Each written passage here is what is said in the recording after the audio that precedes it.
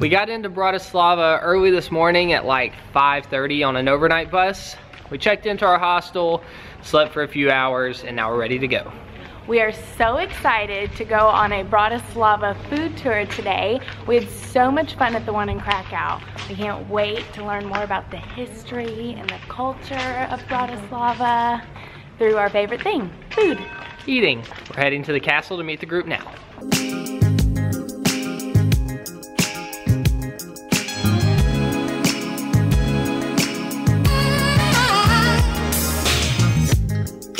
I'm Linda, your guide. I'm Karen. I'm Nate. Karen, nice to meet you. Our tour guide Linda greeted us with bread with salt, which is an old Bratislavian tradition.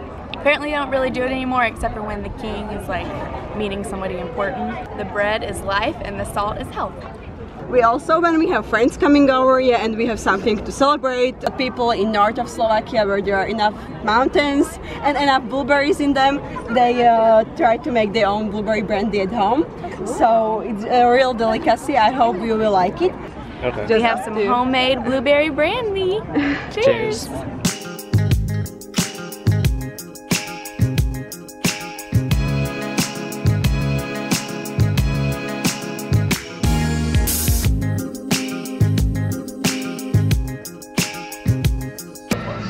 We're starting with some sauteed mushrooms on toast with some parsley on top.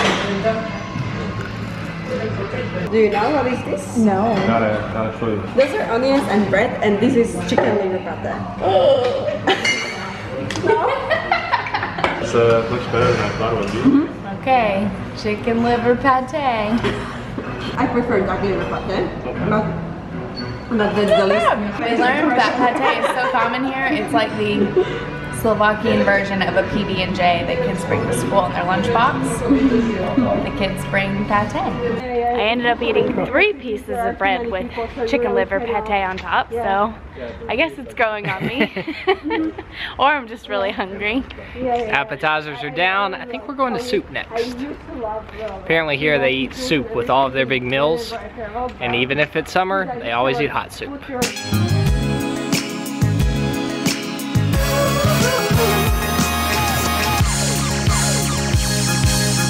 Going to the oldest working restaurant in Slovakia. It's called Stefanka, named after the princess of Austria/Hungary back in the 1890s.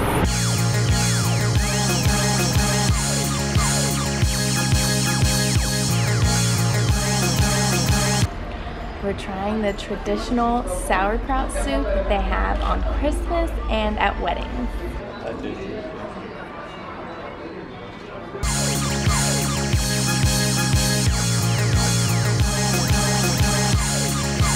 Just ate an entire bowl of cabbage soup, and then she told us we have 5 more stops. Now I'm all full and warm and cozy inside, and I just want to go back to sleep. But she said ice cream. And coffee.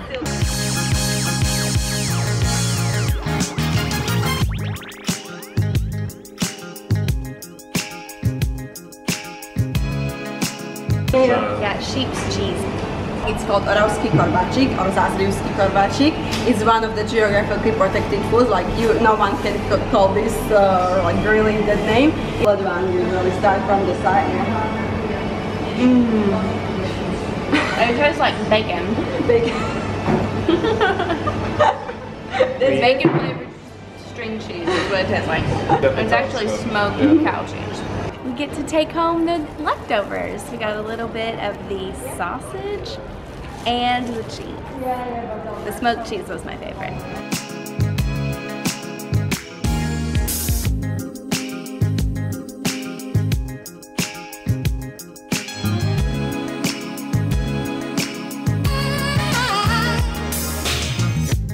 Next we're having the potato pancake. With duck lard on top? Duck lard on top. It's very nice. Ďakujem pekne, takže pyrohy. This is the Slovakia version of a pierogi, which is like the dumpling things we had in Krakow.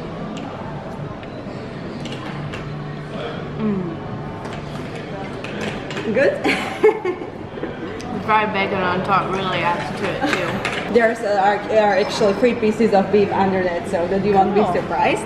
This is a cranberry jam on top, and this is like some type of a bread that we often eat with gravy. This one is really fancy food. It's actually a Czech national food. This is basically a mozzarella stick, but with Gouda cheese.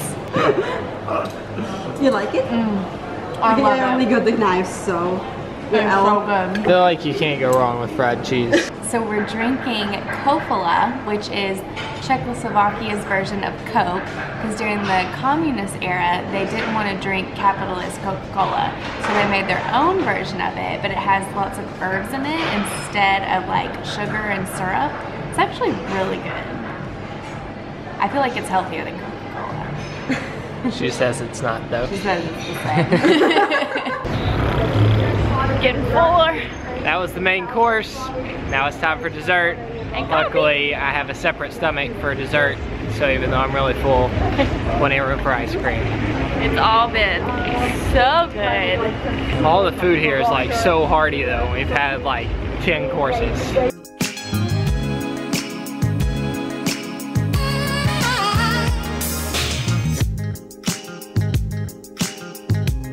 She's taking us to the best ice cream spot in town. It's quite obvious by this line of people.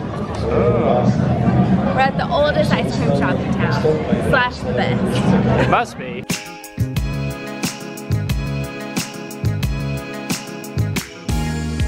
For our last dessert, we're having the Bratislava roll.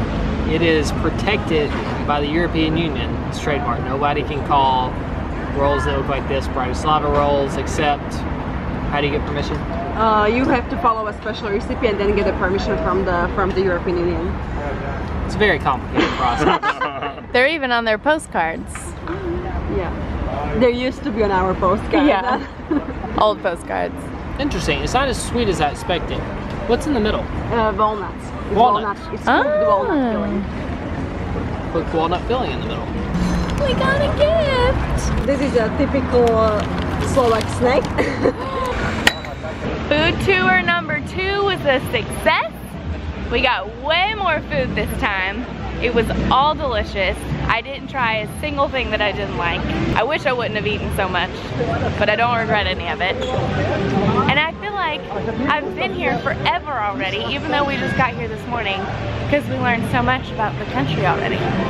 You really can learn so much through food, be it like history, culture, traditions. Our guide Linda was so adorable, and I asked her so many questions and she was so informative, and anytime we were walking from one place to the next, we would take the long way so that our food could settle a little bit before we got to the next place, and she would just talk about the buildings and the history, and I just love it. It's like the best tour you can take on your first day in the city, in my opinion. Thank you for having us, Bratislava Food Tours. Now we're going home to go into a food coma. Yes.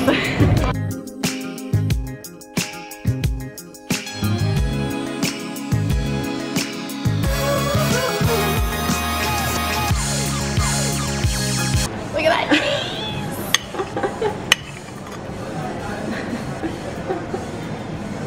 I love that.